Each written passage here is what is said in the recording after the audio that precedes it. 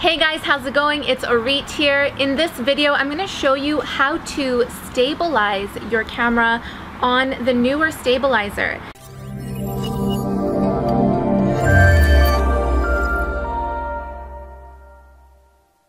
Now, in this video, I'm going to show you, we're stabilizing the Nikon D5500 on this here. So every single camera is going to be different. As you'll get to see when you're stabilizing a camera, it all depends on the weight distribution across this rod over here. So your camera is going to be a bit different, but I'm going to show you what you need to figure out in order to adjust it so that it balances correctly. So the Neewer stabilizer comes with this piece at the top here, and this piece is what's going to attach onto your camera. So I'm going to take this off because I will need to attach it to the camera. So I'm just going to screw this piece out here and then kind of jiggle it a bit. You can kind of, there you go, kind of slips out easily that way. And then I'm going to attach it onto the camera right here. So we have a plastic knife in our camera bag because that's something that's just easy to carry around, so you can screw things in like this, as you can see. You can use a coin, that works too, or a regular screwdriver. So I'm just screwing it in like that until it's stable in there. So now we can attach this piece onto the stabilizer. So the way I'm going to do that is kind of the same way as you saw me take it out. It's this piece right here that I'm going to move out and then slide it back in. So I'm just going to put it down here so I can do this properly. And I just want to show you guys something too. So you can see here that it's kind of slid in that way, right? There's going to be this flap over here that makes it difficult to get to this knob on the stabilizer, and this knob is what allows you to adjust it left and right, and this knob over here is what allows you to adjust this piece back and forward. So it might be difficult, depending on what camera you're using, it might be difficult to kind of get to this if you have this piece flapping behind here. So what I recommend is just turning it around so that the lens, right, like this, so that the lens sits on top, and then it's just easier to get to this knob. Just a quick tip for you guys. While I'm just putting this on here, what we've also done is remove the strap from the camera. And that just really helps because you don't want the strap, you know, adding any extra weight and flailing about while you're trying to stabilize this. So we highly recommend removing the strap there. So you see here, I'm just adjusting this knob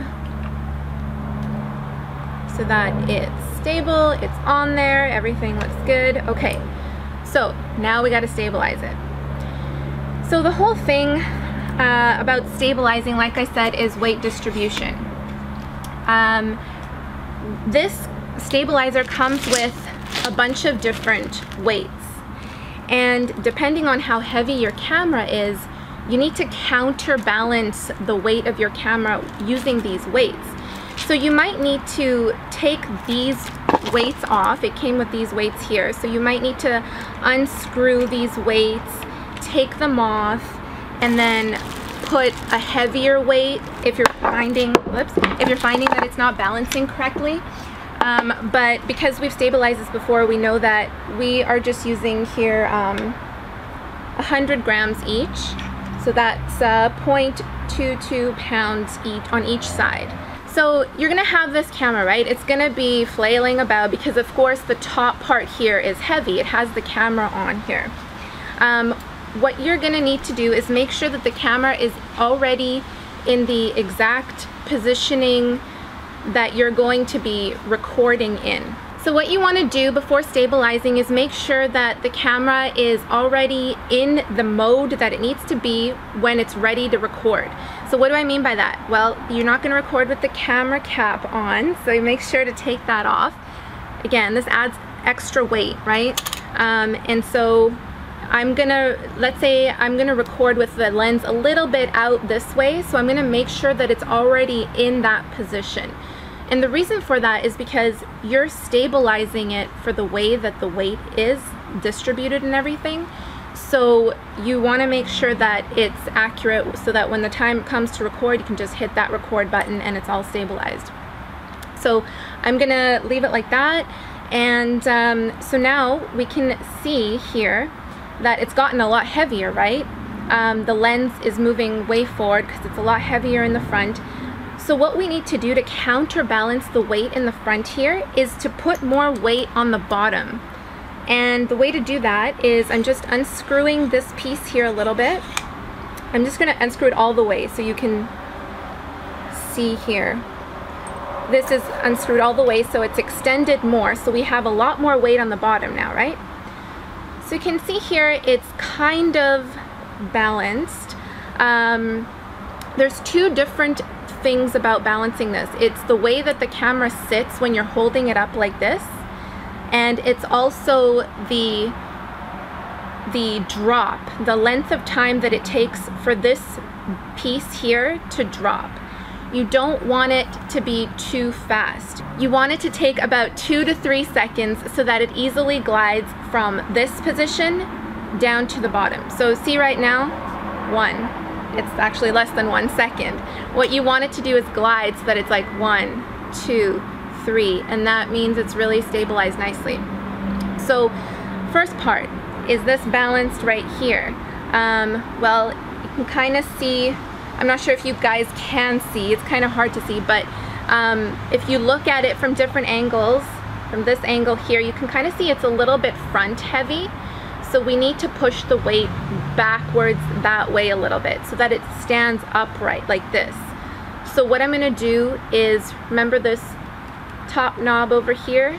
Oh, actually, sorry, it's the side knob that moves this piece back and forward. I'm gonna move it back because it is top heavy. So I'm gonna adjust this here, move it slightly backwards, and let's see if that helped a little bit. It's still leaning very, very slightly this way. So again, I'm gonna use this knob to move this piece backwards a bit.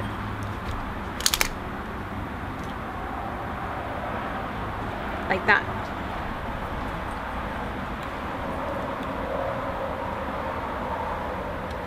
So that's better here, that's a lot better. But now I'm turning it over to the other angle and I can see that it's slightly leaning to the right a little bit. And again, I don't know if you guys can see that, but from my angle, it's slightly leaning over to the right. So again, to counterbalance the weight, we want to move this slightly over to the left, because again, we want to find that center point. So to move it to the left, it's this front knob here. Remember, that moves this plate left and right. I'm going to adjust this and move it slightly that way.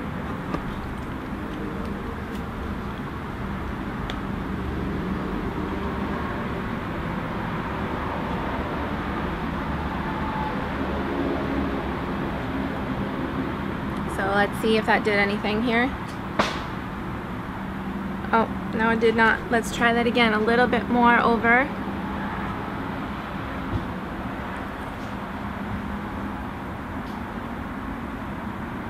Okay, I think we need a tiny bit more over because again, it's slightly leaning over to the right.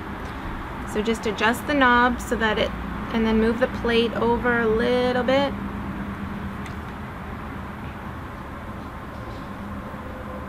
There we go. That's a lot better. All right, so now we're gonna address this issue of the drop. So this is how I stabilize it. I first deal with finding the center point of the camera. So making sure that this is like from top to bottom, standing up straight like this. The second piece, as I mentioned, is the drop. So right now, this is dropping really quickly and we want to slow it down. So we need to remove some weight from this piece. And the way that I do it is you kind of have to test it around. If you're stabilizing a camera for the first time, you might need to remove these weights that are attached to the bottom. I know from past experience that having these weights on here is actually okay, and all I need to do is adjust this pole, but you kind of have to experiment. So try first, if you've already have a set of weights on here, try first to just adjust the pole. So what do I mean by that is to remove some of the weight by shortening this up just a little bit. Let's just try just a little bit to see what that's like. So I just need to put it down here so I can screw it on properly. So again, I'm removing some of the weight on the bottom pole here. So let's see how fast it drops now. So I can tell it's slower, but it's still 1 second, right? It's too fast. But you can see how it's gliding a little bit more smoothly now. Again, we want to get to that interval of 2 to 3 seconds when I drop it. So let's see what happens if I shorten it even more. Again, I'm removing the weight from the bottom. This is extra weight. And because it's dropping too fast, I have to remove some weight so that this side is lighter than this side. So let's try that.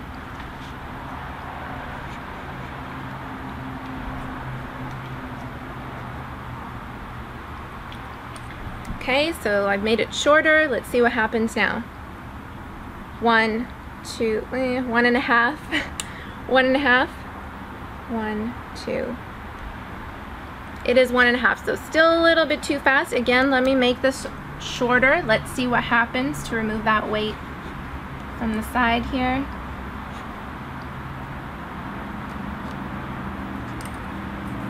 Okay.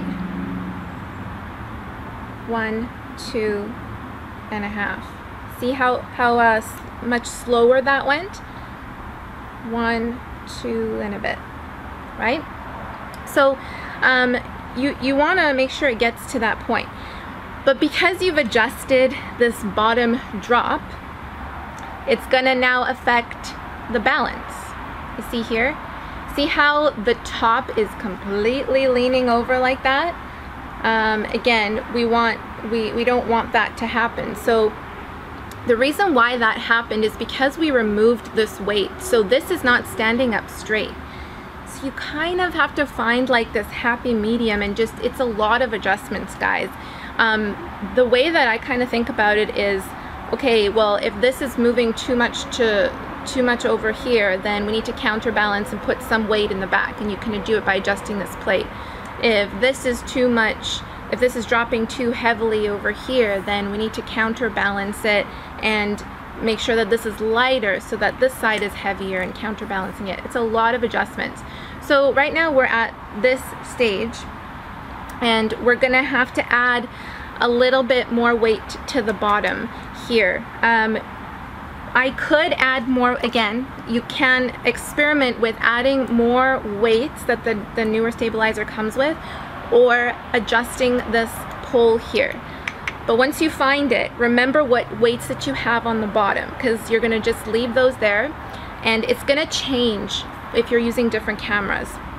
But I know with this camera, it's these weights that we need to stabilize it. So I'm gonna add a little bit more of the weight so that it doesn't pull up front so much.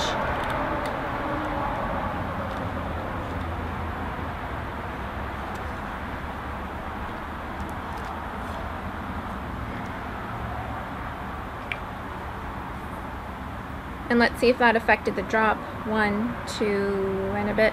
Okay. And let's see if it's standing upright-ish. It's still really, really front heavy here, as you can see. So what I'm gonna try is moving this plate that way, because this part's really heavy, right? So we wanna shift the weight over that way. So the front and back adjustment is this side knob here. I'm gonna push the plate a little bit more to the back, see if that does anything. Better, but it's still quite front heavy, so I'm gonna just push it a little bit more now.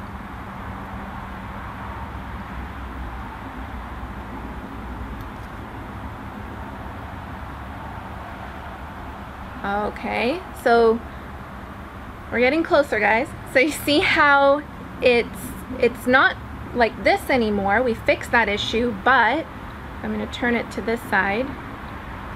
You can see that it's slightly shifting over that way and a little bit too much back. So again, I'm going to adjust the knobs so that this plate shifts that way a little bit more and a tiny bit forward.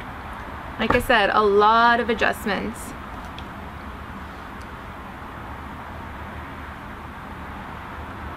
So I'm going to move that way.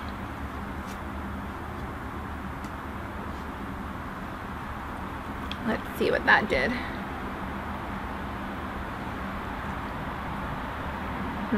Okay, so we're getting closer. I'm seeing a little bit of tilt slightly that way, so I'm going to move the plate slightly the other way to counterbalance that, but we are getting closer. Okay, so let's just check the drop again. So we'll just see one.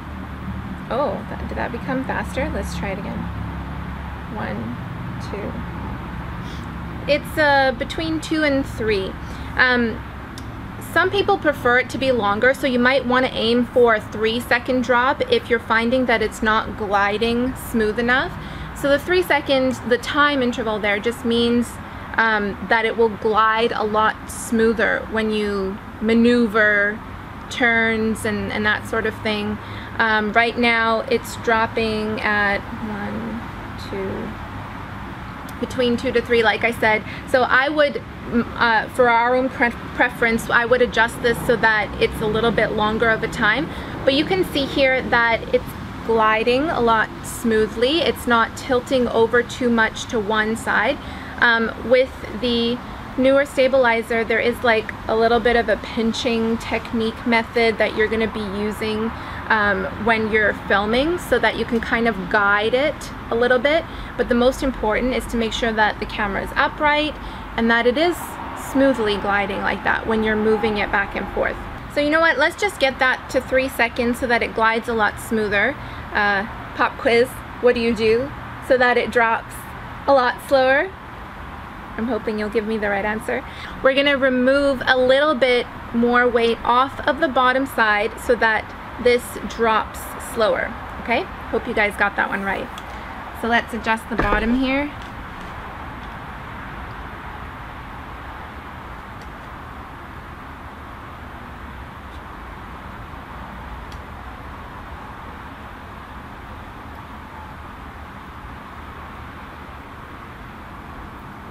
Okay, moving like really slightly because sometimes it's just the slightest little adjustments that will make it work, not too much. So let's see here. 1, 2, 3, right? Let's see, let's try that again. 1, 2, 3. So it's 3 when it's out here. I'm gonna shorten it a little bit more. Let's see if we can get it a little bit more stabilized here.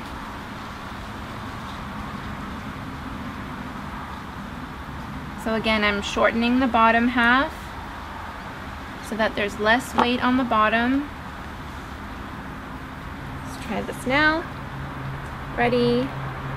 1, 2, 3. Ooh, sweet! It's so satisfying when you finally get that time interval right, because after all that work, right? You know, guys, this is our way of stabilizing it. There might be a lot more efficient ways out there, but we haven't found one yet. When we first got the stabilizer, we were researching videos on YouTube to find an efficient way, but we couldn't find anything. And that's partially why we wanted to create this video for you guys too, so that you guys have at least something to go on, so that you can stabilize your camera. All right, so we're good with that time drop. Let's see here. Is it gliding? You see how it's slightly tilted over? Or you kind of have to, when you're moving it, you have to test when you're moving it around, because sometimes you'll see that tilt a little bit when you're moving it, but not when you're holding it straight. So for me, I'm kind of a perfectionist here. I'm seeing it slightly tilt over that way, so I want to make it perfect and make sure it's upright like this. So again, pop quiz, what happens now, right? We're going to shift this plate so that it's gonna move slightly that way to counterbalance the weight from it leaning too much this way. So let's try that. And hopefully this will be the gold.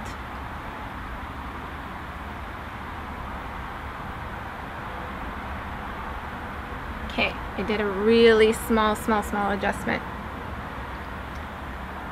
Moment of truth. How does that look, guys? I think it looks pretty good to me. Again, don't worry too much about this when you're moving it around, because you are going to be using that pinching technique when you're moving it back and forth, but it looks pretty good. It looks like upright and it's gliding nice and that kind of thing. So there you go. We've stabilized the Nikon D55 camera on the Neewer stabilizer.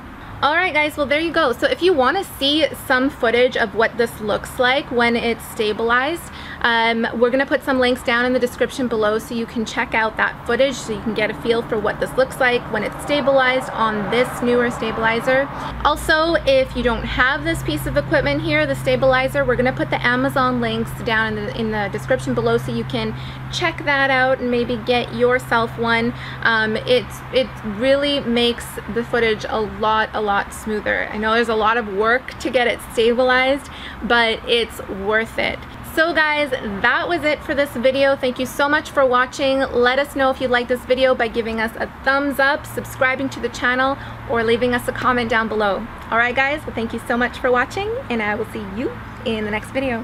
Bye. Back from the dead.